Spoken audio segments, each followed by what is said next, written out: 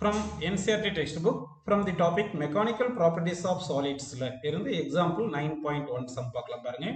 A structural steel rod has a radius of 10 millimeter and a length of 1 meter. A 100 kilonewton force stretches it along its length. Calculate first one stress, second one elongation, third one strain on the rod. If Young's modulus of the structural steel is 2 into 10 power 11 Newton per meter square. அதாவது ஒரு steel rod கொடுத்துருக்காங்க. அந்த steel ராடுடைய radius எவ்வளோ சொல்லியிருக்காங்கன்னா 10 millimetre கொடுத்துருக்காங்க. Length வந்து 1 metre சொல்லியிருக்காங்க. Force applied வந்து 100 கிலோ நியூட்டன் கொடுத்துருக்காங்க. ஸோ இந்த ஃபோர்ஸ் வந்து இந்த ராடை ஸ்ட்ரெச் பண்ணுது. அப்படி இருந்தால் நம்ம என்னென்ன கண்டுபிடிக்கணும்னா ஸ்ட்ரெஸ் கண்டுபிடிக்கணும், எலாமினேஷன் கண்டுபிடிக்கணும், ஸ்ட்ரெயின் கண்டுபிடிக்கணும். யங்ஸ் மாடுலஸ் 2 into 10 power 11 கொடுத்துருக்காங்க. ஃபர்ஸ்ட் என்னென்ன கொடுத்துருக்காங்களோ அதெல்லாம் எழுதிடலாம் பாருங்க. கிவன் டேட்டா எல்லாம் எழுதிடலாம். இப்போ கிவன் வந்து என்ன பார்த்தீங்கன்னா ஃபர்ஸ்ட் வந்து radius of the steel rod கொடுத்துருக்காங்க. அப்போ ரேடியஸ் வந்து எவ்வளோ கொடுத்துருக்காங்க 10 மில்லிமீட்டர். இதை எஸ்ஐ யூனிட்ல மாற்றலாம். So 1 மில்லிமீட்டர்ன்றது 10 power minus 3 metre. So that 10 power minus 3 metre அப்படின்னு எழுதிக்கலாம். நெக்ஸ்ட் என்ன கொடுத்துருக்காங்க, லெங்த் ஆஃப் ராட் கொடுத்துருக்காங்க. லெங்த் ஆஃப் ராட் வந்து டைரக்டா 1 மீட்டர்லேயே கொடுத்துருக்காங்க எஸ்ஐ யூனிட்ல. So 1 metre எழுதிக்கிங்க. நெக்ஸ்ட் ஃபோர்ஸ் பாருங்க 100 கிலோ நியூட்டன் கொடுத்துருக்காங்க. So force equal to 100 kilo Newton அப்படின்னு எழுதிக்கலாம். 1 கிலோ நியூட்டன்ன்றது 1000 நியூட்டன் தெரியும். அதனால force equal to 100 into kilo Newton 1000 Newton. 1000ன்றது 10 power 3 Newton எழுதிக்கலாம். நெக்ஸ்ட் யங்ஸ் மாடுலஸ் கொடுத்துருக்காங்க. அது 2 into 10 power 11 போட்டுக்கலாம். So 2 into 10 power 11 unit of Young's modulus வந்து நியூட்டன் பர் மீட்டர் ஸ்கொயர் அப்படின்னு புரிஞ்சு. இப்போ நமக்கு என்னென்ன கேட்டிருக்காங்கன்னா ஃபர்ஸ்ட் வந்து ஸ்ட்ரெஸ் கேட்டிருக்காங்க, செகண்ட் வந்து எலாமினேஷன் கேட்டிருக்காங்க, தேர்ட் வந்து ஸ்ட்ரெயின் கேட்டிருக்காங்க. ஸோ ஃபர்ஸ்ட் வந்து நம்ம என்ன கண்டுபிடிக்கலாம் பாருங்க, ஸ்ட்ரெஸ் கண்டுபிடிக்கலாம். ஓகேங்களா? ஸோ ஃபர்ஸ்ட் வந்து ஸ்ட்ரெஸ் கண்டுபிடிச்சிக்கலாம். இப்போ ஜென்ரலாக ஸ்ட்ரெஸ்ஸுக்கு என்ன ஃபார்முலா அப்படின்னு பார்த்தோம்னா வந்து ஸ்ட்ரெஸ்ஸுக்கு வந்து force experienced per unit area, அதாவது ரீஸ்டோரிங் ஃபோர்ஸ் பை ஏரியான்னு போட்டுக்கணும். Restoring force per unit area அப்படின்னு எழுதிக்கலாம். ஓகேங்களா? ஸோ ஃபோர்ஸ் வந்து நம்ம அப்படியே எஃப்னு எழுதிக்கிங்க. ஏரியாவுக்கு என்ன ஃபார்முலா பார்த்தீங்கன்னா இந்த ராட் வந்து எப்படி இருக்கும்னா ஜென்ரலாக ராட் வந்து கிராஸ் செக்ஷன் வந்து சர்க்குலர் ஷேப்பில் இருக்கும். இந்த சர்க்குலர் ஷேப்புக்கு கிராஸ் செக்ஷன் ஏரியா ஃபார்முலா என்ன பார்த்தீங்கன்னா பை ஆர் ஸ்கொயர்னு எடுத்துக்கணும் நம்ம. அதனால இங்கே பை ஆர் ஸ்கொயர் அப்படின்னு நம்ம போட்டுக்கிறோம். ஸோ இப்போ ஃபோர்ஸை வந்து சப்ஸ்டிட் பண்ணலாம். ஃபோர்ஸ் எவ்வளோ கொடுத்துருக்காங்க, 100 into 10 power 3ன்னு கொடுத்துருக்காங்க. So that force value 100 into 10 power 3ன்னு அப்படியே போட்டுக்கோங்க. டிவைட் பை பை வந்து பைன்னு அப்படியே எழுதிக்கப்பா. பை வேல்யூ வேணா 3.141 கூட சப்ஸ்டிட் பண்ணிக்கலாம். இன்ட்டு ரேடியஸ் சப்ஸ்டிட் பண்ணும். ரேடியஸ் எவ்வளோ இருக்குது, 10 into 10 power minus 3ன்னு இருக்குது. கரெக்டுங்களா? ஸோ 10 into 10 power minus 3 நம்ம சிம்பிளை பண்ணால் என்ன வரும் பாருங்க. இதில் இருந்து ரேடியஸ் வந்து 10 into 10 power minus 3 நம்ம 10 power minus 2 மீட்டர்னு எழுதிக்கலாம். ஓகேங்களா? அப்போ ரேடியஸ் வந்து 10 power minus 2 மீட்டர் போட்டுங்க. அப்போ இங்கே வந்து 10 power minus 2 ஹோல் ஸ்கொயர் அப்படின்னு நம்ம எழுதிக்கலாம். ஓகேங்களா? ஸோ இப்போ நெக்ஸ்ட் என்ன பார்த்தீங்கன்னா வந்து இப்போ வந்து இந்த பாருங்க இந்த 100 இருக்கா, இந்த 100 வந்து நம்ம அப்படியே 10 power 2ன்னு போட்டுக்கலாம். இங்கே வந்து இது 10 power 3 அப்படியே 10 power 3ன்னு போட்டுங்க. இந்த 10 power minus 2 ஹோல் ஸ்கொயர் வந்து 10 power minus 4ன்னு வரும். இந்த 10 power minus 4 மேலே போனால் 10 power plus 4 வந்துடுது.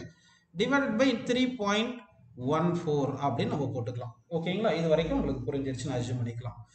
இப்போ வந்து இங்கே பார்த்தீங்கன்னா இந்த 10 power 2 இங்கே 10 power 3 இது 10 power 4 இருக்குது. இது எப்படி எழுதிக்கலாம்னா 10 power 9ன்னு வந்திருக்கும். அது ஒரு 10 into நம்ம 10 power 8ன்னு போட்டுக்கிட்டு டிவைட் பை 3.14ன்னு போட்டுக்கலாம்.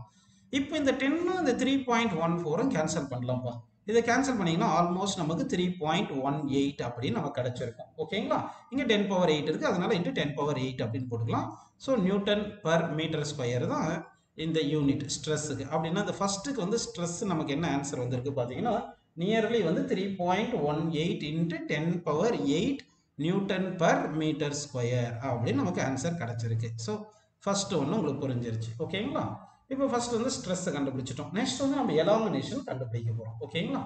ஸோ நெக்ஸ்ட் வந்து எலாமினேஷன் பேர்லாம் பாருங்க. எலாங்கேஷன் போனோம். இதுக்கு வந்து ஃபார்முலா என்ன பார்த்தீங்கன்னா Young's modulus is equal to stress by strain. உங்களுக்கு ஃபார்முலா தெரியும். ஸ்ட்ரெஸ் பை ஸ்ட்ரெயின் அப்படின்னு ஒரு ஃபார்முலா யங்ஸ் மாடுலஸ்க்கு உங்களுக்கு ஃபார்முலா தெரியும். கரெக்டுங்களா? அடுத்து ஸ்ட்ரெயினுக்கு என்ன ஃபார்முலா தெரியும்? ஸ்ட்ரெயினுக்கு வந்து ஃபார்முலா பார்த்தீங்கன்னா எலாங்கினேஷன்ன்றது change in length by original length. அப்போ ஸ்ட்ரெயின் பிளேஸில் இந்த Young's modulus equal to stress divided by strain போடலாம். ஸ்ட்ரெயின் போடுறது என்னது change in length by original லெங்க்த்னு போட்டுக்கலாம். ஓகேங்களா? இந்த ஒரிஜினல் லெங்த் மேலே போயிடும். இந்த சேஞ்ச் இன் லெங்த் இந்த பக்கம் கொண்டு வந்துடலாம். யங்ஸ் மாடுலஸ் இங்கே கீழே கொண்டு வந்துடலாம். ஸோ இந்த ஈக்குவேஷனை ரீஅரேஞ்ச் பண்ணுறதுனா என்ன ஆகும் பாருங்க. Change in length is equal to stress into original length divided by Young's modulus அப்படின்னு வந்துடுதுப்பா. ஓகேவா?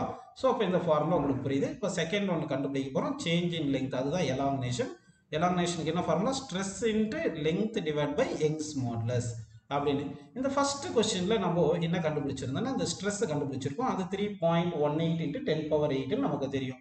ஸோ அந்த வேல்யூ அப்படியே சப்ஸ்டிட் பண்ணிக்கலாம் பாருங்க. ஸ்ட்ரெஸ் பிளேஸ்ல 3.18 இன்ட்டு 10 பவர் 8ன்னு போட்டுக்குங்க. இன்ட்டு லெங்த் எவ்வளோ கொடுத்துருக்காங்க பாருங்க, 1 மீட்டர் சொல்லியிருக்காங்களா? ஸோ 1 மீட்டர் போட்டுட்டு டிவைட் பை யங்ஸ் மாடுலஸ் போடணும். Young's modulus எவ்வளோப்பா? 2 இன்ட்டு 10 பவர் 11 அப்படின்னு போட்டுடலாமா? ஸோ அப்போ 2 இன்ட்டு 10 பவர் 11ன்னு போட்டுருங்க. ஓகே, இப்போ இது வரைக்கும் உங்களுக்கு புரிஞ்சிருக்கு. இப்போ வந்து என்ன பண்ணலாம்னா இந்த 10 பவர் 8 இருக்கு, இந்த 10 பவர் 11 மேலே கொண்டு போனால் 10 பவர் மைனஸ் 11 மாறிடும். அதுக்கு முன்னாடி இந்த 3.18 இந்த 2வும் கேன்சல் பண்ணால் நமக்கு என்ன கிடைக்கும்னா 1.59 கிடைக்கும். இங்கே 10 பவர் 8 இருக்கு, 10 பவர் 11 மேலே போச்சுன்னா மைனஸ் 11 வந்துடுது. இந்த 8 மைனஸ் 11 எவ்வளோ வரும்? மைனஸ் 3ன்னு வரும். கரெக்டுங்களா? ஸோ தட் அப்போ சேஞ்ச் இன் லெங்த் நமக்கு என்ன வந்திருக்குன்னா 1.59 இன்ட்டு 10 பவர் மைனஸ் 3 மீட்டரில் கிடச்சிருக்குப்பா. இதுதான் வந்து சேஞ்ச் இன் லெங்த். இதை வேணா நம்ம எப்படி சொல்லியிருக்கலாம்? அந்த சேஞ்ச் இன் லெங்த்து 1.59 சொல்லிட்டு இந்த 10 பவர் மைனஸ் 3 மீட்டர் இருக்கு இல்லையா, இதை வந்து நம்ம எப்படி எழுதியிருக்கலாம்? மில்லி மீட்டர்னு எழுதியிருக்கலாம். அப்போ சேஞ்ச் இன் லெங்த் வந்து 1.59 மில்லி மீட்டர் அப்படின்னு நம்ம ஆன்சர் எழுதிக்கலாம்.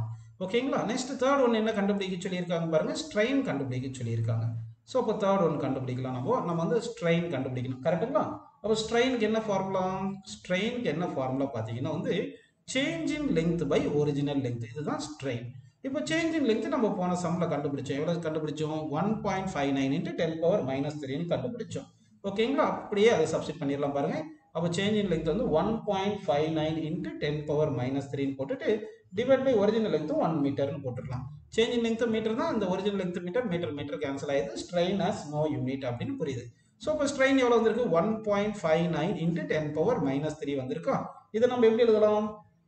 இது வந்து 0.159 இன்ட்டு 10 பவர் மைனஸ் 2 அப்படின்னு எழுதிக்கலாம். இதை ரவுண்ட் ஆஃப் பண்ணியிருந்தா இந்த ஸ்ட்ரெயின் எப்படி எழுதிருக்கலாம்னா, ரவுண்ட் ஆஃப் பண்ணி strain equal to 0.16 into 10 power minus 2 இருக்கு இல்லையா, அதை டிவைட் பை 100 எழுதலாம். சரி, இந்த 0.1 இன்ட்டு 1 பை 100 இருக்கு இல்லையா, இந்த 1 பை 100 தான் பர்சன்ட். இதுதான் வந்து பர்சன்ட்ல வராது. அப்போ வந்து இந்த சரி இந்த 0.1 கிடையாது, 0.16. அதாவது இது 0.159 ரவுண்ட் ஆஃப் பண்ணால் 0.16 இன்ட்டு 10 பவர் மைனஸ் 2 வருது. இந்த 0.16 தான் இங்கே 0.16 எழுதிட்டேன். அப்போ 0.16ன்னு போடணும். கரெக்டுங்களா? 1 பை 100 தான் நம்ம பர்சன்ட்னு எழுதிக்கிறோம். ஓகேங்களா? அப்போ வந்து என்ன வர சொன்னோம்? 0.16 இன்ட்டு இந்த 1 பை 100 தான் நம்ம பர்சன்ட்னு எழுதிக்கிறோம். அப்போ ஸ்ட்ரெயினுக்கு என்ன ஆன்சர் வந்துருக்கு பாருங்க. ஸ்ட்ரெயின் வந்து 0.16% அப்படின்னு ஆன்சர் வருதுப்பா.